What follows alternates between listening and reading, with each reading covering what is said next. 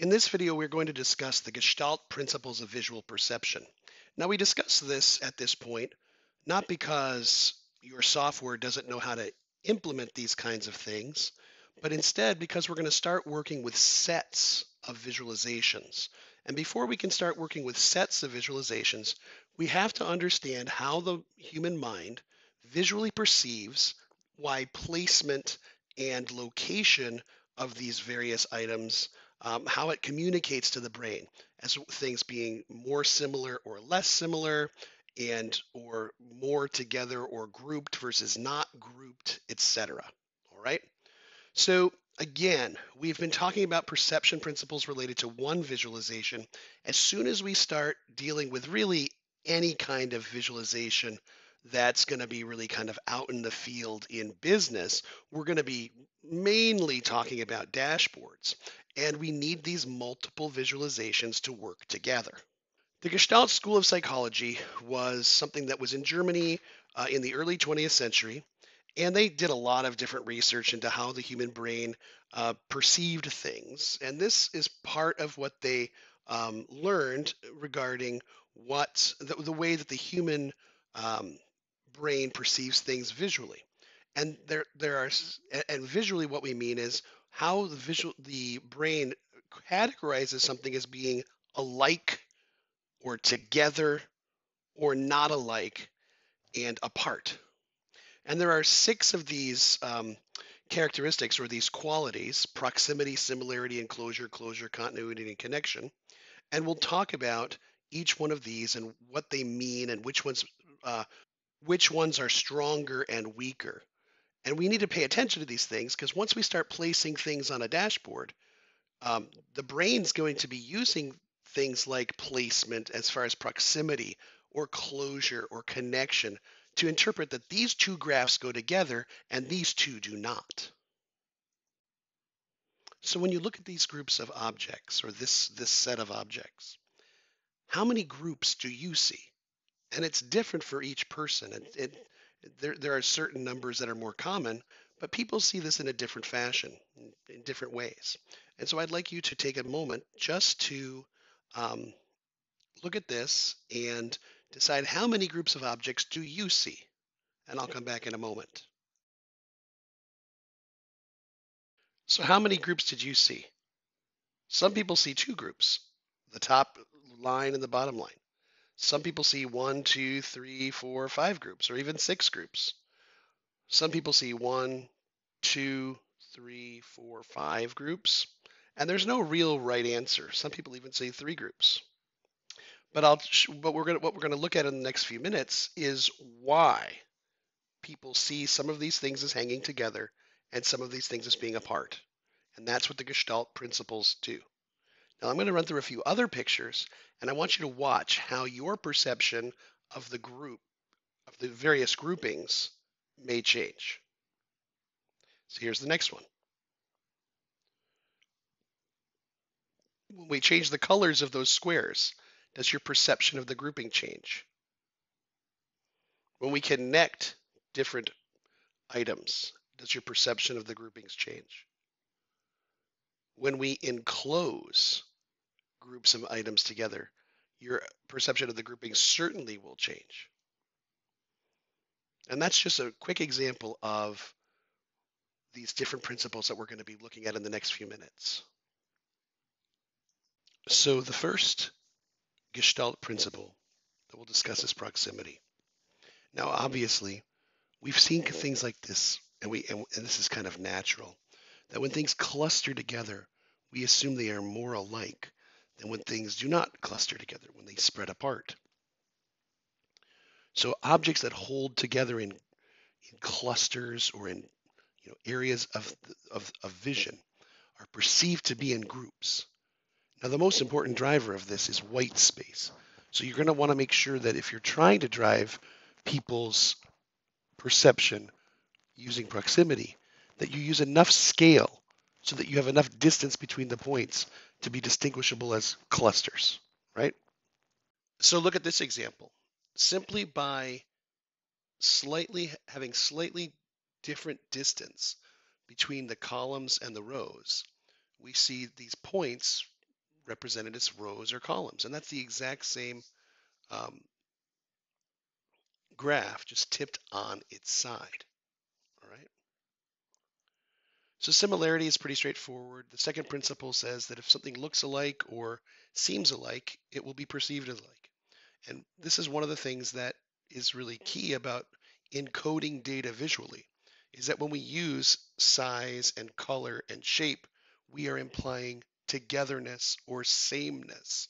And when we get into dashboards, it's really important that when we're using size or shape in different graphs that are on the same page, that those colors and shapes and sizes have similar meaning, or technically identical meaning, on that dashboard page.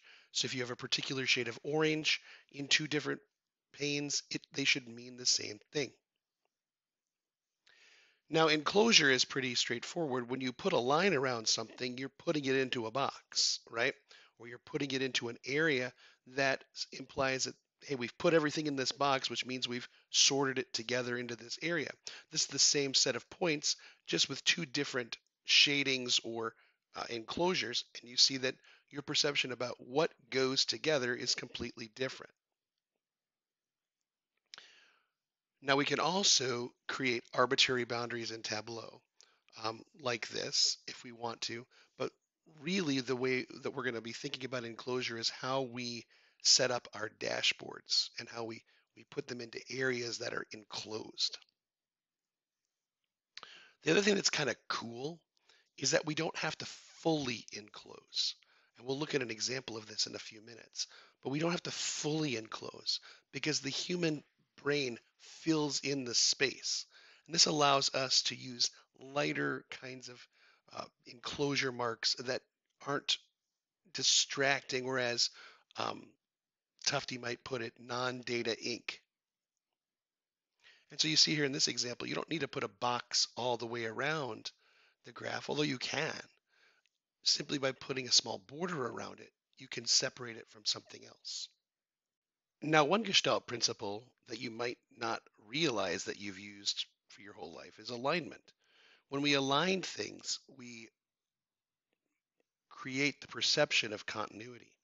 And you've done this many times by making nested tables like this, where you've said, based upon alignment, these things are at one level, or these things are together.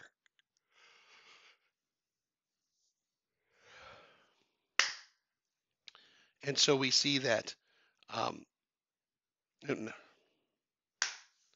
and so when we're creating our dashboards, when we line things up, we're going to create the perception of them being the same.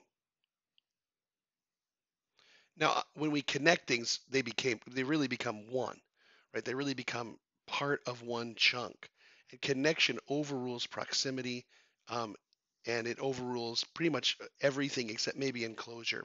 The strength, we'll talk about the strength in a second, but these different principles have different levels of strength. Proximity is pretty much the weakest. Connection and closure are the strongest. And look at our grouping here, right? Sameness, proximity, these two are the same. These two are close, but they're not the same, and they're enclosed in different groups. They're not perceived as being the same, right? And so enclosure is the strongest, then connection, similarity, and proximity. If you really want to drive things home, enclose things, connect things. If we want to drive things home, that things are the same. And let's just go through this again and just watch how our perception of grouping changes.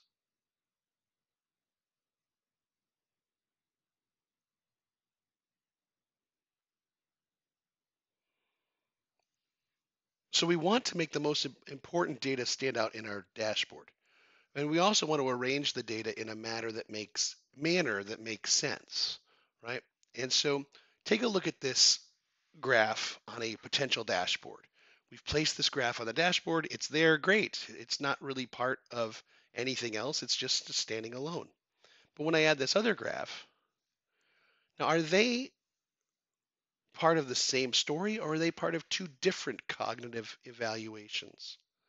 Well, I can't really tell right now. I mean, these graphs, these pictures, they're like the same graph. So that's maybe making it a little bit more similar than it was, but just picture two column charts.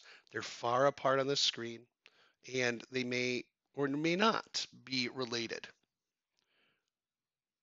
If I separate them with these gauges, which is something we won't do when we talk about dashboards in another video, we see now that those that line of gauges has really divided those two column charts and that they're not perceived as being together. But when I rearrange, now they might be, right? And so just note how the simple act of arranging things on the dashboard is changing your perception about what goes with what. When I put a little bit of a border on there, it separates it a little bit more. If I really go crazy and I put lines there, now I see that I have three areas, right? And here in this example, the spark lines that are in the center kind of divide up the graph into two or three cognitive evaluation spaces. This is really um, not quite as direct as we would be in the dashboard because we would have maybe a title or a border around one or two of these columns to show that they're together. But the idea here is just notice how alignment and arrangement can adjust or shift your perception of togetherness in the dashboard.